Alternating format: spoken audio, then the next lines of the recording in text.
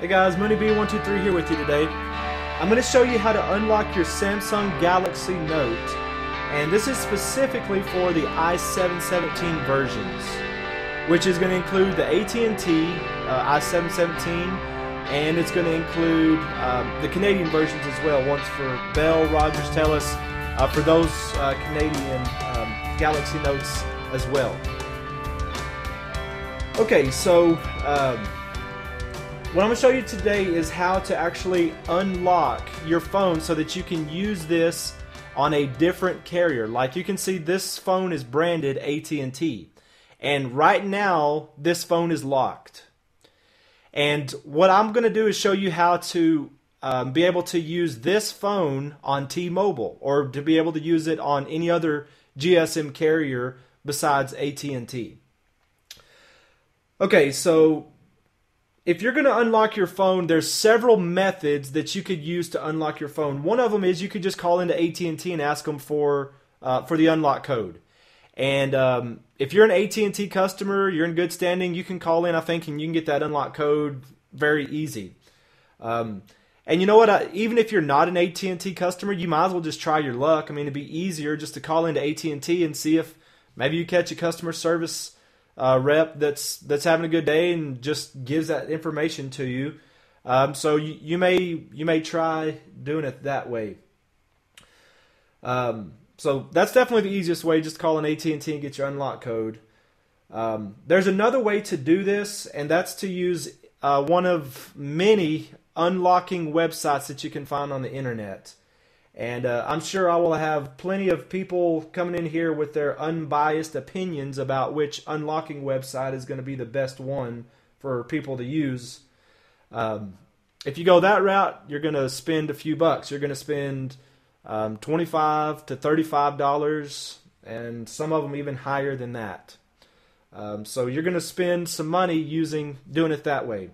And you know, if you just get frustrated with this method, or you just want to just go ahead and get unlocked right now, then you can go ahead and do that. Although I will say, with those unlocking websites, from what I've seen, I didn't look at them a whole bunch, but sometimes it takes them a little while, sometimes hours, sometimes days, to be able to send you your unlock code.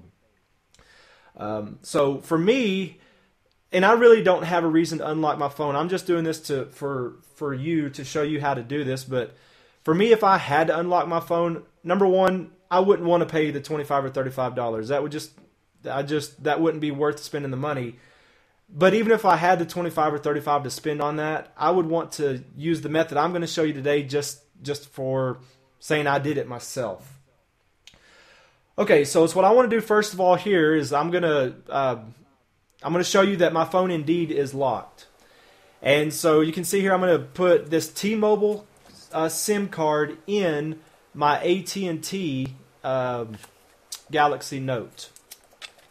And so as I put that SIM card into the phone, I'm going to let it boot up, and you'll see it says invalid SIM, and then it's going to show there that it needs the SIM unlock code, that it's showing that this phone is still locked and that it needs that code. So I'm just doing that to show you that my phone indeed is locked.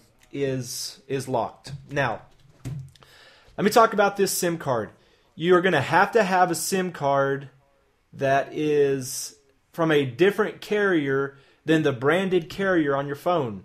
My branded carrier is AT&T, and I need some different carrier, so the easiest one is just to get a T-Mobile. Now, I got lucky. T-Mobile is not in my area. They don't have service at all in my area. My brother happened to have a phone that he's had for a long time, and got lucky, and he found me a T-Mobile SIM card to be able to do this with. If you live in an area where you're not in T-Mobile SIM coverage, T-Mobile coverage, let me show you one way that you can get a cheap T-Mobile SIM card. So if you don't have a friend or somebody that you can borrow one from, so over here on eBay, you can see I just searched Net 10 T-Mobile SIM, and I'm doing that for a reason, because we can get a real cheap SIM here.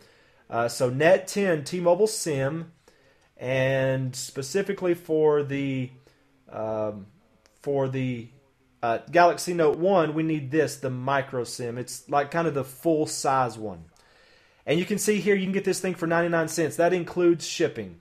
So for less than $1, if you're in an area where you can't find a SIM card from a different carrier, there's an option for you is to go onto eBay, buy that for 99 cents, less than $1, ship it to you, and it'll be to your house in a few days, and then you can use that to unlock your phone, because you do need a SIM card from a different carrier to be able to unlock your phone. So that's one thing that you're going to need. Okay, one thing before I start into the steps that we're going to go through today is I want you to realize that you need to be careful as you go through the steps that we're going through today. You've decided you want to unlock your phone, and so please be careful and realize you're taking responsibility for your phone and for what you're doing to it. So just follow the steps very, very clearly here. All right. One thing I want to do is I'm going to go into settings, and I'm going to go down to the bottom, and I'm going to go to about device. And it's what I'm going to check here is my baseband version. Okay? You can see here my baseband version is i717 UCMD3. And so it's what I'm going to do is I'm just going to write that number down. Okay? i717 UCMD 3. Okay? Now, the reason I'm doing that is it'll tell me just so I'll know where I started at. Because we're going to be changing this baseband version. We're going to be flashing a T-Mobile radio to it in a little bit, and I'll tell you about that.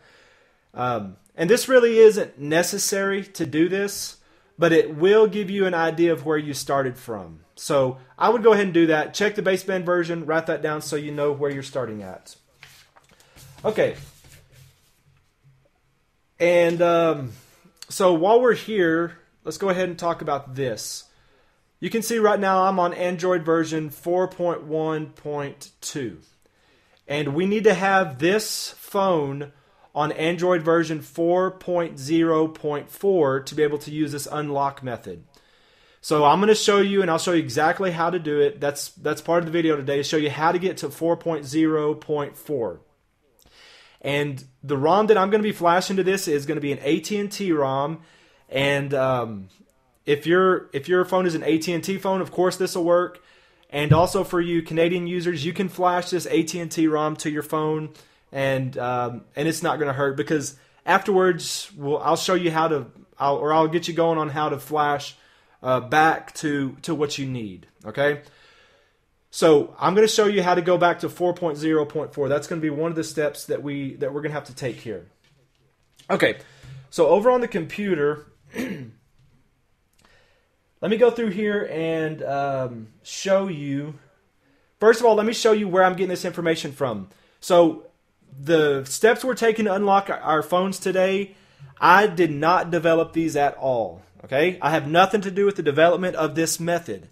I've got these from some XDA users. So let me show you these XDA users and show you their names so you'll know I'm not taking credit for this. It comes from these guys.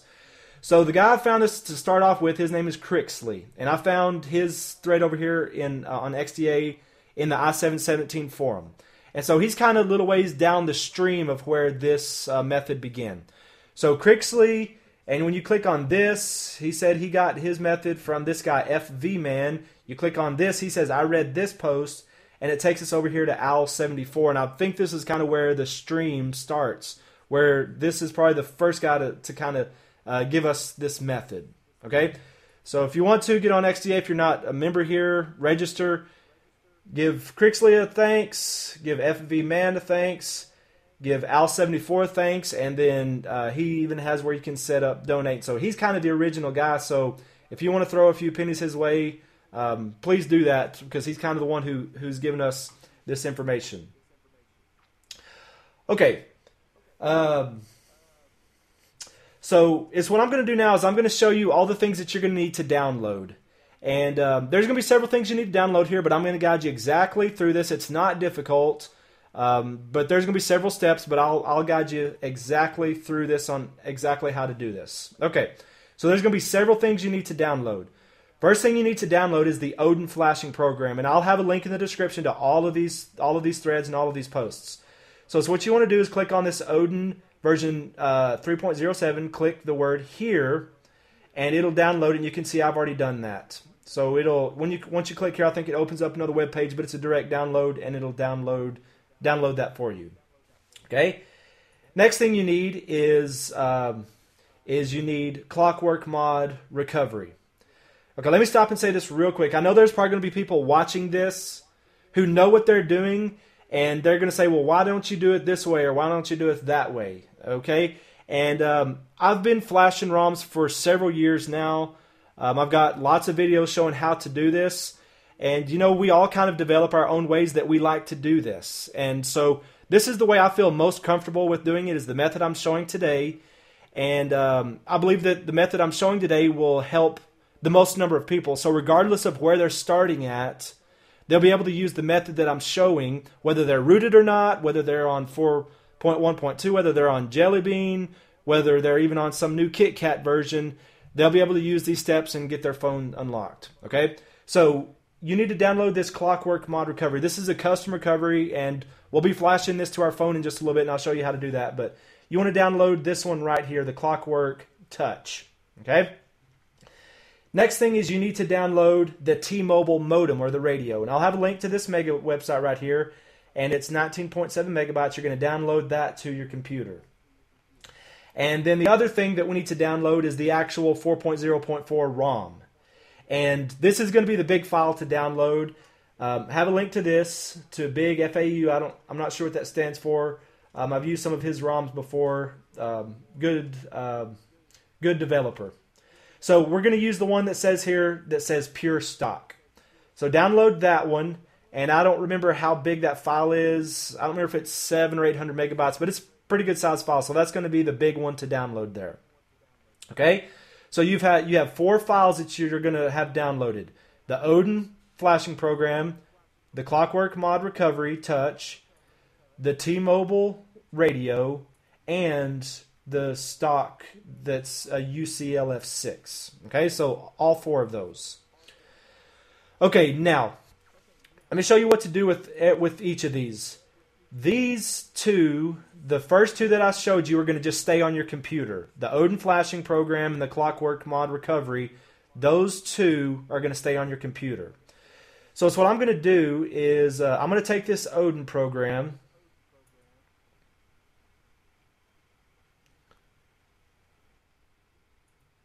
Okay, sorry about that. I had a little bit of hiccup there with that folder. So I'm going to take this Odin 3.07. I'm going to put it out on my desktop.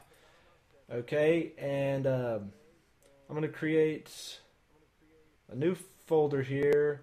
I'm just going to call it Odin. I'll take the stuff out of this folder. Well, I'm sorry, it already has a folder created in it, so I didn't need to do that. So I'm just going to extract that, put that folder out here. I already had one. I'm going to go ahead and just replace all that. Okay, so I've extracted that. Next thing I need is this ClockworkMod Recovery. And I'm going to put it out on my desktop. And got that there.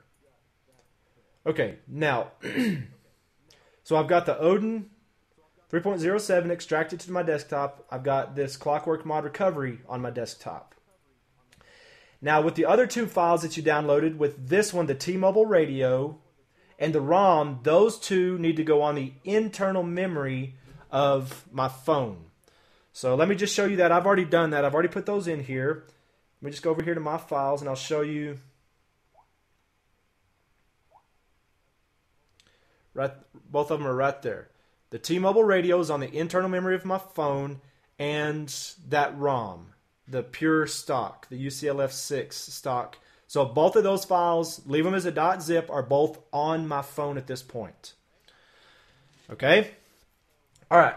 So back over to the computer. And so what I'm going to do is I'm going to open this Odin, and I want to open the .exe.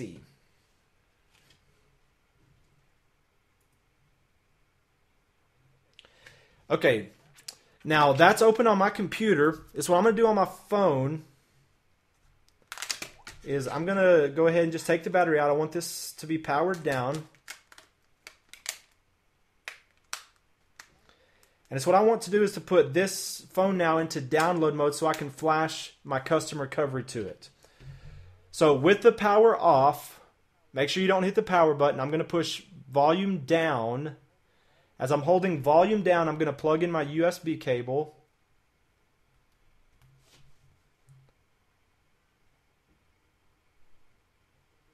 And it's going to bring me to this, and I'm going to push volume up to continue, and it brings me into downloading mode. Now, over on my computer, you can see here, this wasn't showing up before. Now it shows that it's reading my phone on COM18. So it's showing that it's reading my phone on a port. If you have a problem with it reading your phone on a port, you don't have the proper drivers, and the easiest way to do that is to get Samsung keys downloaded to your phone. Okay, my phone is in download mode. My computer's reading my phone on this port. It's what I want to do is go to the PDA slot. And I want to go find on my desktop that file that I put out, the ClockworkMod Recovery Touch. And I've got several here. Let me...